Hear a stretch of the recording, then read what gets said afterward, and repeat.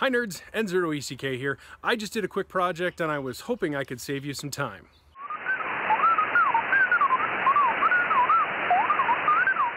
So when I take my radios portable, I always just use wire antennas. Well, wire antennas do one thing, they get tangled.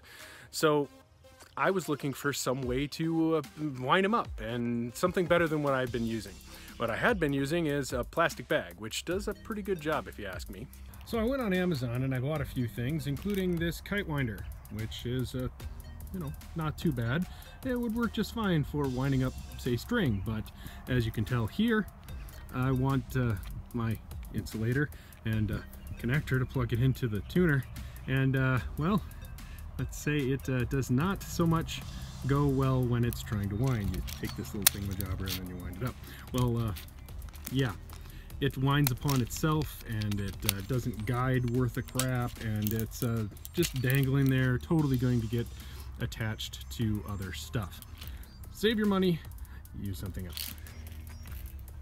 Another option is this this winder, which is meant for clothesline, and it does better because it's got this little captive hole to make sure your wire doesn't wind upon itself.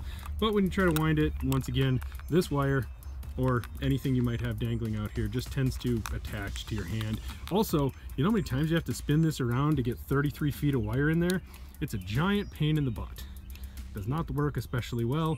Save yourself some time.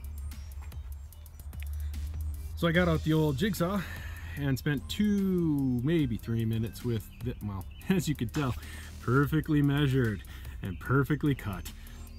On the jigsaw, I made myself this little winder.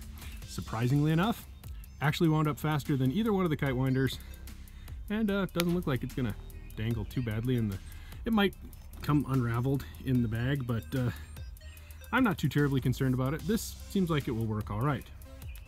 I don't currently have anything in this plastic bag. It came from the 33 footer, hence the 33 foot listed on it. A couple end insulators I made out of some standoff nylon. Actually, that works really well. So that you can do, totally do that. Make some insulators out of nylon standoffs. But plastic bag, doesn't wind up with all the other antennas in your bag, and they're free. So from now on, I'm gonna stick to the dollar store chopping board or good old plastic bags. They always work pretty well to keep things from tangling within each other, and they're also super light.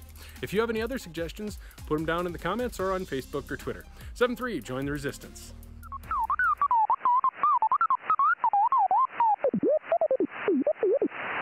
Focus, you fat.